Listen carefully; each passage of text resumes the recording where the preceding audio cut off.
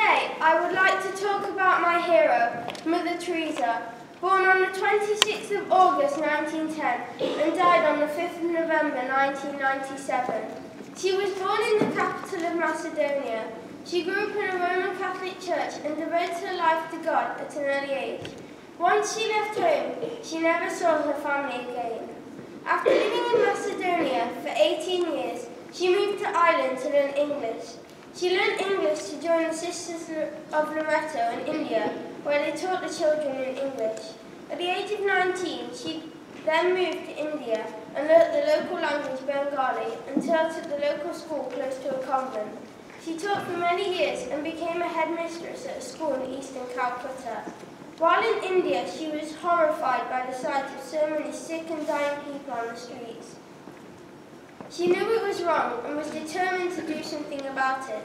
At the age of 36, Mother Teresa felt the call from God to help the poor of India. Would you be willing to give up everything to go and help others? Her birth name was Agnes. In 1931, she took her vows as a Catholic nun and chose the name Teresa. She chose the name to honour the patron saints of Australia and Spain. She was a humanitarian and put other people before herself.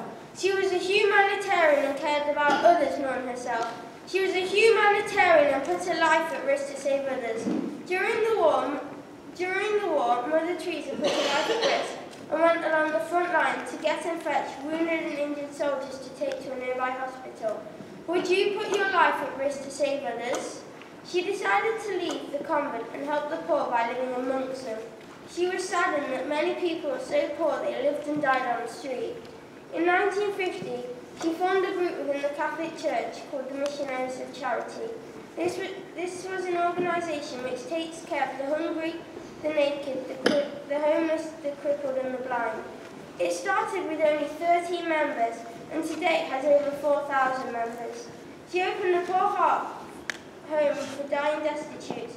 Home for Abandoned Babies was founded in 1955 and in 1957 a home was set up for lepers. In conclusion, she received many honours and was awarded the Nobel Peace Prize in 1979. How do you think she reacted?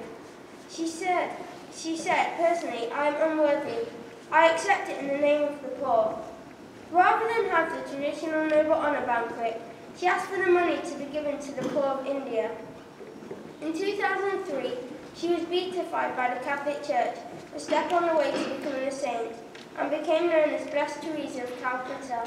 In 2016, she was canonised, recognised by the Church as a saint.